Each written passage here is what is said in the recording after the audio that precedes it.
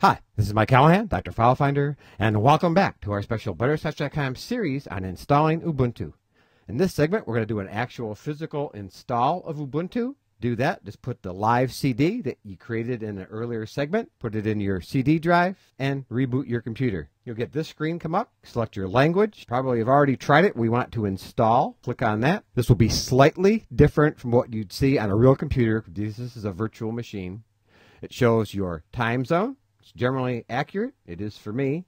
If not, you can change it by clicking here and selecting an area, or by clicking right on the map. Click forward. We'll use the suggested options for the keyboard layout and click forward again. Now here is prepared disk space, and this is where it will vary some from a real physical machine. You would want to specify the partition, and it would be the free space on your hard drive. So we're going to have it go forward. We have to put in our username. Ubuntu, it has to be lowercase. It's going to put a simple password, and we'll say forward. It's ready to install.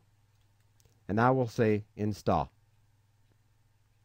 Ubuntu will go through, detect everything it needs to detect, install the operating system, office suites, utilities, tools, games, and so on. So at this point, you can see Ubuntu's at 22%. It's copying files, and it will continue until it gets done. It will reboot, and you'll be ready to log in with the account you created. So we'll rejoin our series there. Keep in mind this is a multiple part series, and be sure to watch all the parts.